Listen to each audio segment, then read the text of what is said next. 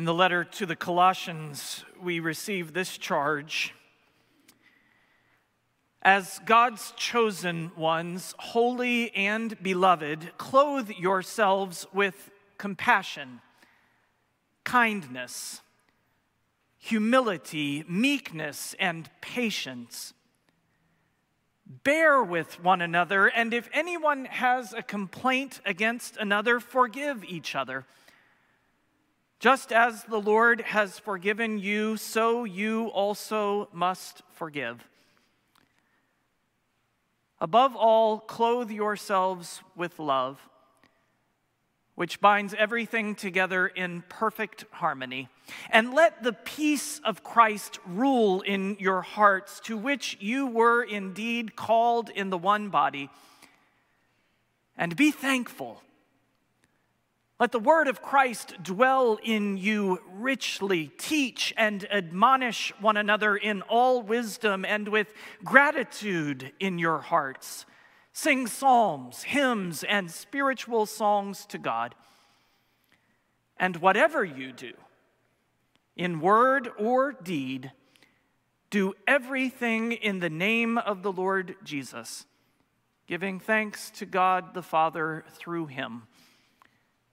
This is the word of the Lord.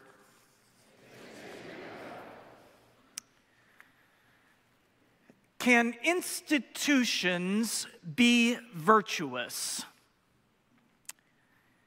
It was the question that launched a robust discussion among members of our staff leadership team a few weeks ago. Can institutions be virtuous? As a result of that discussion, it's a question I've been pondering ever since. It is, I think, not unfair to say that we live in an age of anti-institutionalism, and in many cases for good reason. Once venerated establishments built to serve the common good have too often been co-opted, exposed, worn down by decades of justified criticism. Meanwhile, an expanding emphasis on individualism has eroded our appreciation for what institutions should do. That is, shape and mold our personal and communal character. Many of us have a negative, visceral reaction to such shaping. Don't tell me what to do. But what if this is what we need? Can institutions be virtuous? In the words of a colleague, I sure hope so. Because here's the truth. We will be shaped by something. The choice is not whether, but what will form our character. What kinds of messages and messengers will we allow to have that influence on our lives, the lives of our children and families, the spaces and stories and communities we share?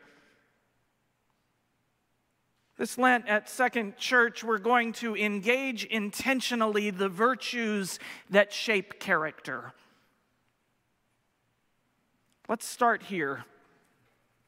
Becoming a follower of Jesus is not a singular event or an isolated decision. Disciples are formed by regular practices of spiritual discipline in community. Or to paraphrase Aristotle's great insight, we are what we repeatedly do. I am trying to be a runner. I say trying because it's the most accurate description of an ongoing and often uneven process. Last summer, as my 40th birthday approached, I became increasingly aware of a physical and spiritual need to re-engage the discipline of running. And so I set a goal to run a half marathon in Zionsville in November. It seemed preposterous given the shape I was in at the time, but I needed to name it. I needed to set the intention, to mark the calendar. That was 6 months ago this week. The half marathon goal was met. I set another one, but here is a discovery that has been most humbling for me in the process. Running has not become easier in those months. I think I always imagined that a day would come when lacing up my shoes or hopping on the treadmill would be pure, unmitigated joy. That has not happened. At least not for me. I am still trying. The decision is daily. It's a discipline. Virtues, I think, chart a similar course. That is, our character is formed through determination, repetition, and accountability. Character is shaped by the communities to which we choose to belong, the ones we allow to hold us accountable and speak hard truth to us. More on that next week. Our habits form us. We are what we repeatedly do, especially what we repeatedly do together. And so in this season of holy preparation, we take up the virtues that make life meaningful. I want to start on the playground of an elementary school,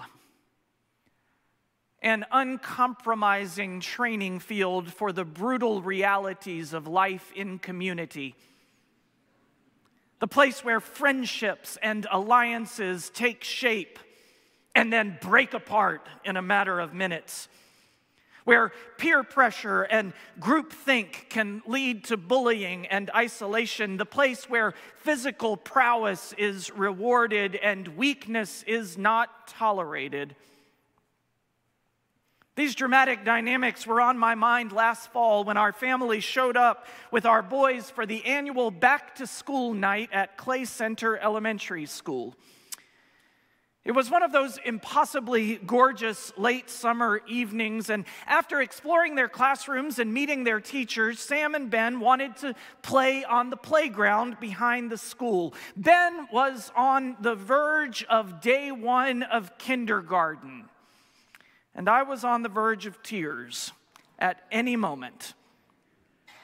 The boys ran ahead, and I tried to inconspicuously watch over them. Okay, maybe I was hovering. But good thing, because a moment later, Ben called to me, "Dad!" I took off. "Don't worry, son, I'm coming to protect you from them." No need. What Ben wanted me to see was a collection of painted rocks. The rocks were mostly decorated in bold and bright colors, but there in the center was one with a simple message that brought those tears I'd been trying to hold back. The rock was painted purple, and in carefully drawn small black letters read, "Kind is the new cool." I took a picture, and I've had it as the background on my devices ever since. Kind is the new cool. A hope, a promise, the word of the Lord written on a playground rock. The words we read in Scripture were shaped by their setting, and our understanding of them is shaped by ours. We live in a moment defined by a decency deficit disorder. We are suffering from a lack of basic kindness in our public and even private discourse, a concern for the well-being of others, and a tenderness in our interpersonal interactions. I've shared my conviction from this pulpit before that the decline in embodied encounters has exacerbated this reality. Indeed, we need more playgrounds, because communication mediated through screens has the effect of separating us from the impact of our words and our actions. Echo chambers of like-mindedness drive us more deeply into self-righteous judgment and more distant from other points of view. The letter to the Colossians was written to an early Christian community struggling to maintain a unique identity in a hostile context. The expectation set forth for disciples of Jesus is this: be strange. Be different. Live in ways that confound and confuse those captive to a culture of contempt. In other words, be kind when it's the last thing anyone would expect. We begin this series with kindness because the virtue is often poorly understood and cheapened by misuse. My teacher, Stanley Hauerwas, writes, "The great enemy of kindness is sentimentality. Sentimentality mocks kindness by confusing grand public displays of concern with genuine, heartfelt tenderness." He's on to something. The sentimentality that often parades as kindness serves to undermine the virtue's power. Kindness is not weak. Indeed, it often displays the kind of strength that can take our breath away. Taylor Mali is an English teacher, a writer, and a poet. His poem, "What Teachers Make," is a moving answer to the question posed by the title. What do teachers make anyway? Molly writes, "I make parents tremble in fear when I call home at supper time. Hi, this is Mr. Molly. I hope I haven't called at a bad time. I just wanted to talk to you about something your son said today." To the biggest bully in the grade, he said, "Leave that kid alone. I still cry sometimes, don't you? It's no big deal." And it was the noblest act of courage I have ever seen. Listen to this. Kindness is not fragile. It is not to be confused with vapid niceness or preening politeness. Kindness looks like courage in a world where meanness is the model. Be strange. Be different. We begin this series with kindness because kindness is the character of God. In Jesus Christ, we are given a permanent picture of God's heart. And in Jesus, we see the power of kindness. Jesus, who became our kind in order to redeem humanity, models the way of kindness. Jesus was not cruel, but neither was he sentimental. The kindness he lived was displayed in words and acts of deliberate welcome, radical inclusion, unconditional grace, and unmerited compassion. His life provides the pattern for our life together. I spend a lot of my time thinking about how the church is perceived by those beyond these walls. Many have left us behind because of experiences of judgment and cruelty in a place that should be defined by the kindness of God. Some see communities of faith as relics of an era long past. Some distrust institutions beset by hypocrisy, whose loudest voices spew hatred rather than love. But it doesn't have to be this way. We don't have to live this way in the church. The Apostle Paul spoke of kindness as a fruit of the Spirit, fruit grown with intention and discipline. We are what we repeatedly do. Practices of kindness will make us kind. What if our church grew kindness? What if we were a place where lives, all lives, were shaped by a genuine tenderness intentionally enacted? What if everyone knew that this was one institution where kindness was the default setting, no matter the challenges faced or the differences discovered?